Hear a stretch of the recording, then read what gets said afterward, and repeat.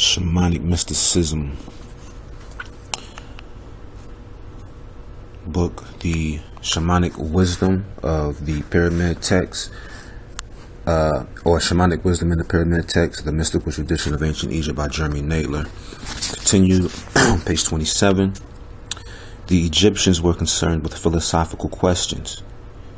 Questions about being and non-being, about the meaning of death, about the nature of the cosmos and human nature, and about many other philosophical, cosmological, and theological issues. Page 29, the Knowledge of the Egyptians section. Francis Bacon's The Advancement of Learning, 1605, which set forth the vision of a universal science within which all knowledge would be incorporated through a slow, cumulative process fueled by continuing and systematic research. In this paradigm, scientific knowledge is purged of personal opinion, feeling, or value judgment in order to attain an impersonal and objective description of reality. It does this by pursuing a methodology that stresses empirical observation, the ability of third parties to repeat observations and experiments, and the formulation of explanatory theories that will be open to modification or refutation by subsequent observations. Its objectivity is thus guaranteed, whereas the insights, visions, or revelations of religious or mystical experiences are viewed as irredeemably subjective, impossible to verify or repeat by third parties, and thus unreliable sources of knowledge. Page 31. R.A. Schwaller de Lubitz, who, despite his detailed study of the theoretical principles and practical application of ancient Egyptian mathematics in the Temple of Man, and his studies of ancient Egyptian esotericism and symbolism in this and other works, remains virtually ignored by the Egyptological establishment. In the Temple of Man, Schwaller de Lubitz argues, like many before him, that the learning of the Greeks was largely derivative of and lagged behind the much more comprehensive metaphysical understanding of the Egyptians. His explanations for the difference between the Egyptian and the Greek methods of acquiring knowledge is that the Greeks isolated and abstracted the analytical faculty from its metaphysical and symbolic locus in the Egyptian religious consciousness. The Egyptian priests dedicated their entire lives to the thought and contemplation of God. The fruit of their contemplation of God was knowledge, and through contemplation and knowledge they attained to a way of life at once esoteric and old-fashioned. It was a life of wisdom. The ancient Egyptians valued and prioritized mystical knowledge acquired through exalted states of consciousness, and this, as we shall see, is to a large extent what is documented in the sacred texts that have come down to us. This is page 32, by the way. Ancient Egyptian science was above all directed towards the immaterial causes that lie behind the events of the world, and the goal of knowledge was the experience of these spiritual causes or powers. Ecstatic contact with the divine. Page 49. While scholars generally accept that this voluntary death was one of the central aims of the Greek and Hellenistic mystery cults, Egyptology has resisted the idea that any such initiatory rites or experiences existed in Egypt. The keynote against any such rites in ancient Egypt was struck by Siegfried Moritz, who, in his influential book Egyptian Religion, compared the role of Isis and Osiris in the Hellenistic mysteries, which is ancient Greek, with their role in ancient Egypt in the following way. Whereas the later Hellenistic mysteries sought to elevate the mystic to the divine plane by associating him with Isis and Osiris in ancient Egypt, the deceased becomes Osiris and enters into God by the performance of the funerary rites, or Atum. Between ancient Egypt and the Hellenistic world, a radical transformation took place, and this transformation consists in the following. In Egypt it was the dead, whereas in the Hellenistic world it was the living, who were so consecrated and thereby saved from their state of worldly terror. This sounds just like the believe in Jesus, repent, you're saved type thing. And that represents the living, people who are living on earth right now, which means that you can kill somebody, go home at night and repent that you did it, and you will be washed away from your sins. It wasn't like that in ancient Kemet, but it was like that apparently in the Hellenistic into Greek times. The argument of Morins is that where we find mysticism in the Hellenistic world, we find funerary rites in Egypt. Okay, now I find that to be incorrect, because the funerary rites that were played out in Egypt were literal mystical rites that did not reflect just funerary situations, or doing this during the time of somebody's funeral or something. These were initiatory steps that, for instance, the king had to go through in order for him to be king of Egypt, upper and lower, because he needs to be in contact with intermediary worlds, interdimensional realities, and basically the Duat realm, and in communication with this realm as well, and being the mediator of the realm of the deceased, or the realm of the spirits, and the realm of the living. Page 51, in the section Mysticism and the Experience of Death. The association of mystical experience with the experiences that one will have at death is by no means an unusual association, only to be found in a few Hermetic texts. It is also central to shamanic initiation rites, which often involve not only the experience of dismemberment or reduction to the state of a skeleton, but also a descent to the underworld, or an ascent to heaven, and the further experience of spiritual rebirth. This initiatory pattern, in which the main mystical experience was to travel into the realm of the dead, was common throughout the ancient world. It was the central experience of initiation unto the mysteries. A well-known philosophical example of the teaching concerning the mystical experience / death experience parallel can be found in the dialogues of Plato, particularly important because of their influence on later mystics and mystically inclined philosophers. Plato was reputed to have spent 13 years studying in ancient Egypt under the tutelage of priests, so an Egyptian source of this teaching cannot be discounted.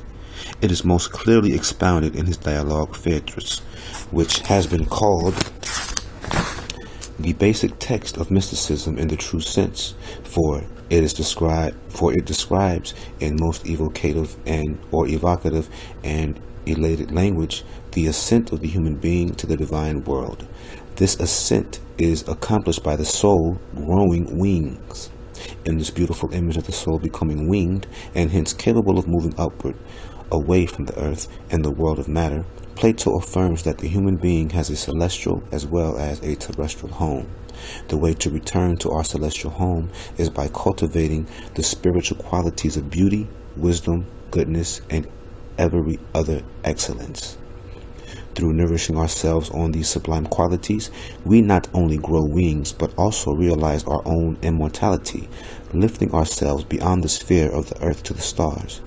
There, the winged soul meets Zeus, i.e. Jesus, and a host of gods and spirits at the summit of the arch of the heavens.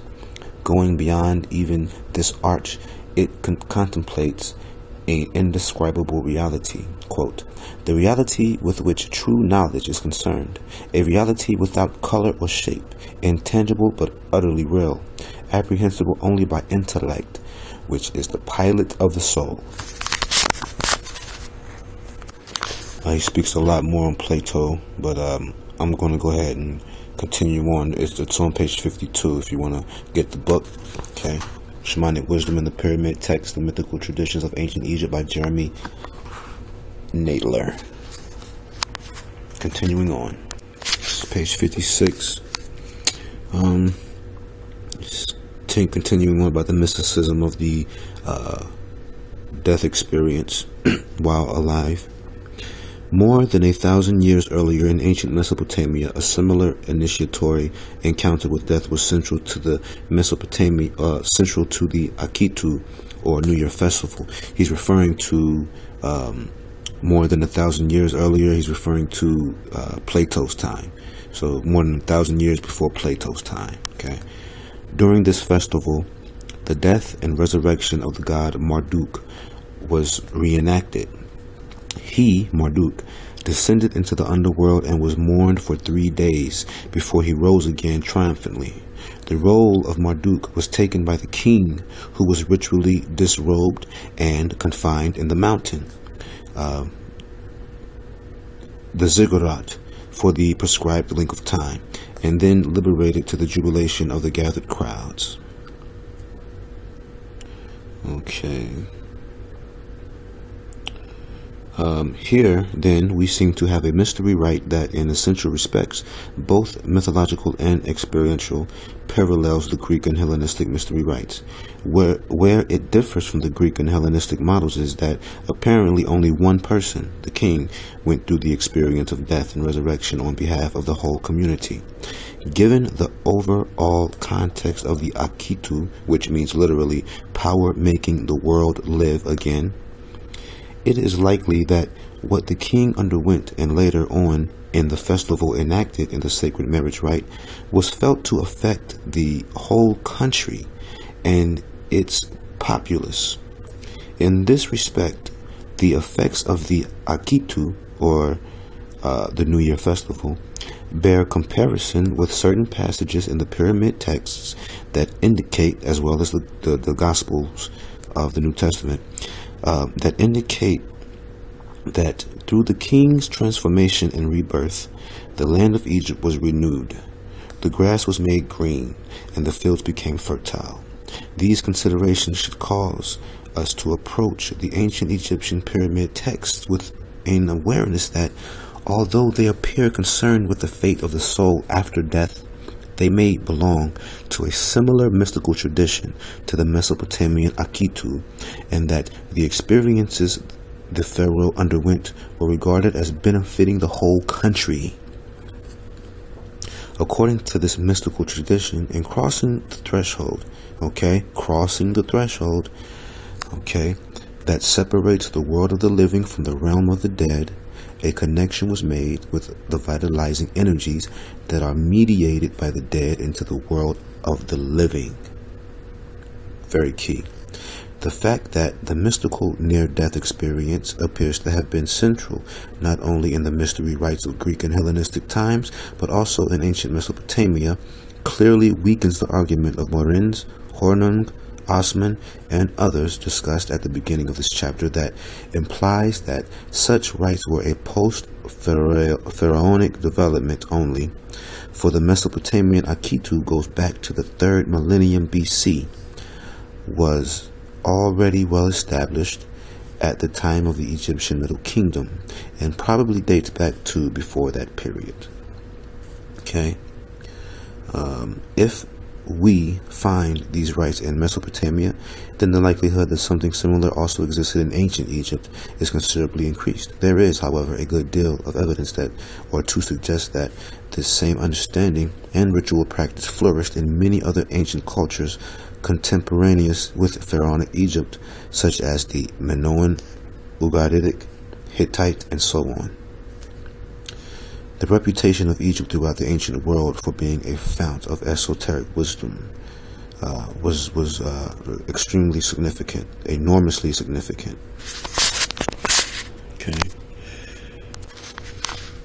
Okay, the god who presided over death and rebirth was Osiris.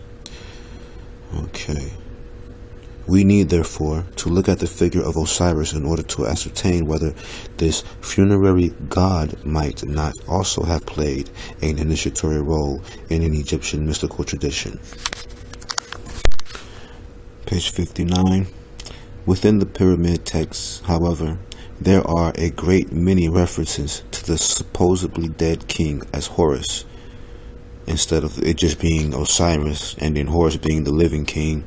There is within the pyramid text actual evidence and references of Osiris or of Horus being a dead king. Okay, which is more than likely Osiris as the dead king living in the realm of Aminta, where the deceased souls resides, and who are dumb, deaf, and blind until Horus comes to heal them. The amount of references to the dead king as Horus in the pyramid texts, however, militates against simply dismissing them as exceptions to the general rule. It is, moreover, often instructive to examine exactly under what circumstances the dead king is in the Horus role. To take one example which appears in the Pyramid of Unas, the king states, "I am Heru, my father's heir.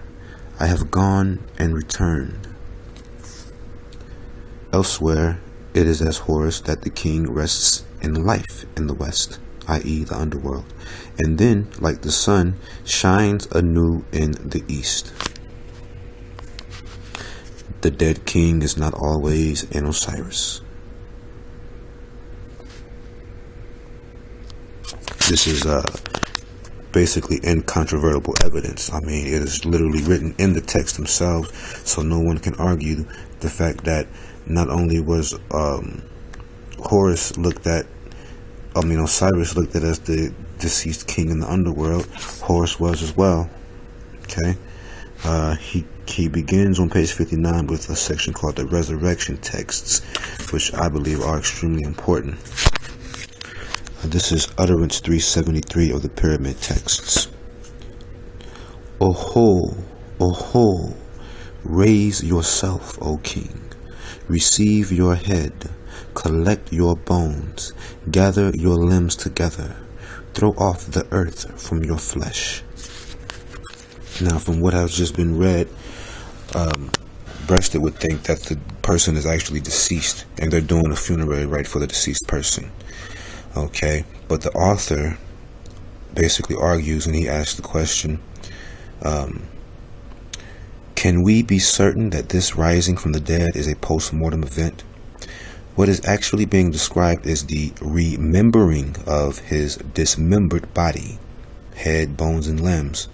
Suppose the king has only temporarily died in the mystical sense of traveling through the dismemberment experience that identifies him with Osiris.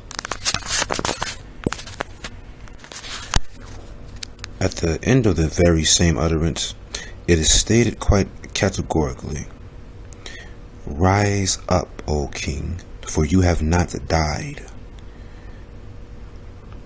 See, for James Breasted, there is little doubt that this and other passages asserting that the king is in fact alive are simply expressing the favorite belief of the Assyrian faith that through identifying with Osiris after one has died, one wins through to an eternal postmortem life. Breasted goes on to quote a famous utterance that appears in the Pyramid of Unas in order to demonstrate that the union of the dead king with Osiris assures the king, despite his death, of eternal life. The utterance reads, "He lives. This Unas lives. He is not dead. This Unas is not dead. He is not gone down. This Unas is not gone down."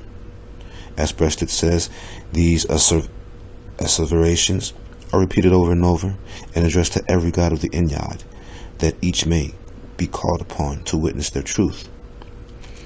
When we are presented with statement after statement affirming that the king, as Osiris, has not died, has in fact overcome death and indeed lives, surely it is incumbent upon the reader of the pyramid text to ask whether the text may perhaps be wanting to convey the fact that the king is indeed not dead. Does it not, after all, require a certain straining of the meaning of these statements to interpret them as descriptions of a king who is dead? How else could they have been stated?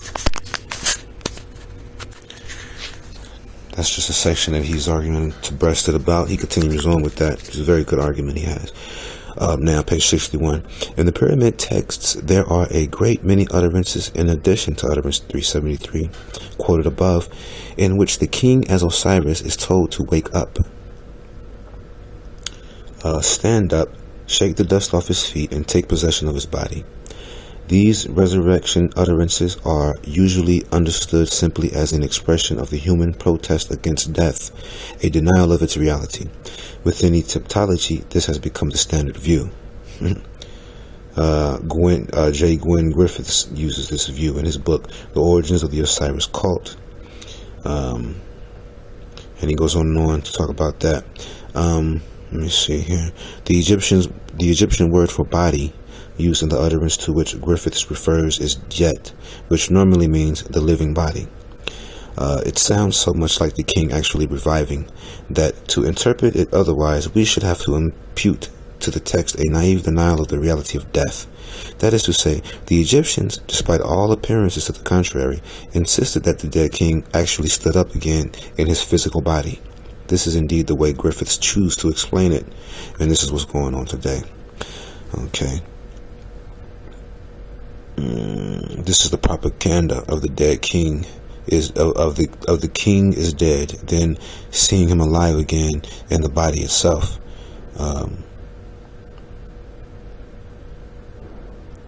He goes on and on. Let's see here. I don't want to quote that. He has a section called Horus, Uz, and Osiris. Basically, I'll come back and continue on that. This is part 2.